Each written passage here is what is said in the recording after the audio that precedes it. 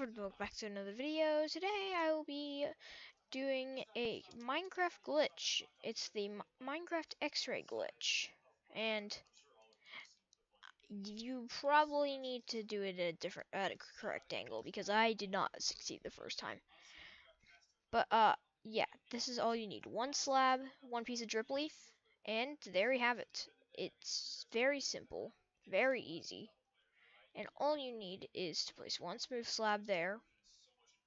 Keep in mind, works only on Bedrock. I'm pretty sure, at least. Actually, wait, I know, because Bedrock you can crouch under these types of slabs.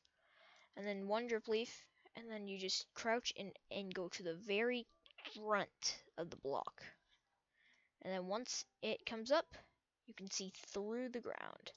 There's some dripstone there. Also, something else you can do is that if you... No, never mind. Well, you can mine. That's what I was gonna... No, you can't. Anyway. Just saying, I am not the best when it comes to glitches. This is the second episode I've ever made involving redstone. Or glitches. So, yeah. There we have it. There's a giant cave right there with a bunch of mobs. There's a glow squid. There's dripstone. All that.